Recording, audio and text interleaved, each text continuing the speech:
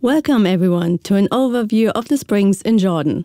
Jordan is one of the most water-scarce countries in the world, and with serious declining groundwater levels, now more than ever, the use of the remaining spring discharge is of great importance for the Jordanian water supply.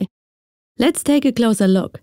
Jordan has 861 recorded springs originating from the different aquifers.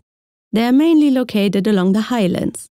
The springs also have a wide range of discharge behaviors from less than 1 cubic meter an hour, filling up this pool, up to 1,000 cubic meters an hour, filling up this tank.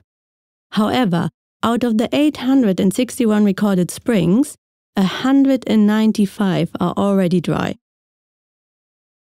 Now let's have a little quiz. On average, how many springs dry out per year? Just come up with a number and let's see if you're on the right track. Unfortunately, it's not 1 spring. Also not 2, 3 or 4. It is actually 5 springs per year.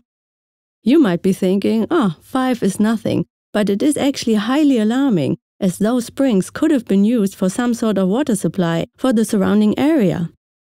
5 additional dry springs every year is also a very worrying indicator of the overall groundwater resources situation.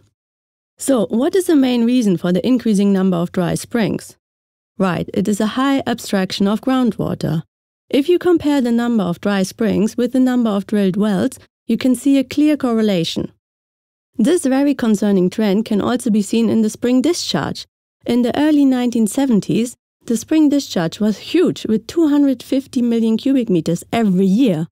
And now it nearly halved, down to 135 million cubic meter. And the trend is continuing.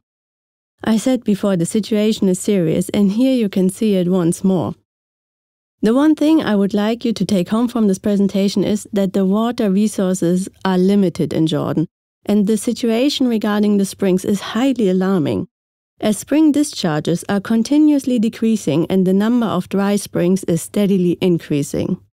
This and more details you can find in our study.